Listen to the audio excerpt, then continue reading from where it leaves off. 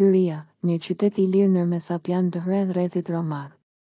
Hyria, një qytet antik i njohur edhe si orisë sot, është një ndër qytetet më të rëndësishme dhe të lashta të kulturës ilire mesapiane. Ky qytet ndodhet në një pozitë strategjike, duke e vendosur në qendër të rrugës midis Dollit dhe Polisit të Tarantit, të dyja qytetet e njohura në mesdheun antik.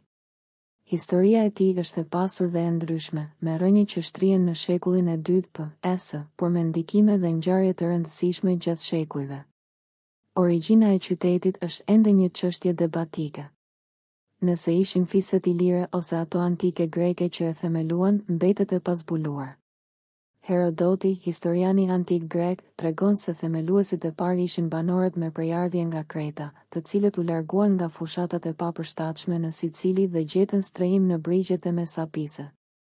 Ky proces i themelimit të qytetit tregon për një ndryshim nga jeta e fshatit në qytet dhe është shpallur si një proces protourban. Në shekullin e 5 të pjesë, një ngjarje e rëndësishme ka ndodhur në Hyri. Betejë e Hyris, e njohur edhe si Betejë Japigo-Tarentine, ka qenë një përplasje e madhe midis tarentinëve dhe fisëve ilire të Japigëve dhe Mesapëve. Tarentinët, të sigurt në numrin e tyre, u përballën me një forcë japigiane më të vogël, por ata u ndeshën me një rezistencë të fortë. Kjo ngjarje shënon një kapitull të ri në historinë e qytetit.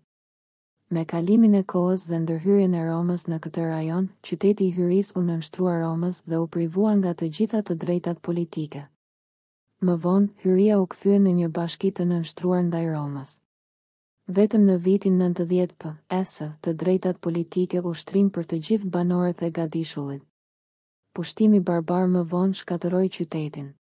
Për të kuptuar më mirë historinë e këtij qyteti, është e rëndësishme të pasqyrohen ngjarjet dhe periudhat e ndryshme të zhvillimit të tij. Hyria, që fillimisht ishte një qytet i lirë, pësoi ndryshime dhe ndikime të ndryshme gjatë shekujve, duke e bërë atë një vend të rëndësishëm në kulturën ilire mesapiane.